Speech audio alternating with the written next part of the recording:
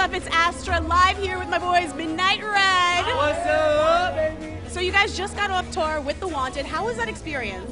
It was so good. It was honestly, I think, the best tour we've ever been on. We made a lot of friends. It was actually like, bummed us out that it had to end, but it was, definitely a lot of experience, a lot we learned from it, and it was awesome. And I saw you guys doing a lot of pranks while on tour on your Instagram. What was like the best prank you pulled on The Wanted? We changed a few screensavers that were quite entertaining. Explicit is the word he was prank when we went on stage during Walks Like Rihanna in our underwear at the end of the show. Yeah. So that was pretty cool. So any underwear shots here at BLI Summer Jam? Maybe. Oh my goodness. So now these guys are actually going to be on Good Morning America. Fill us in. Let us know what's going on with that.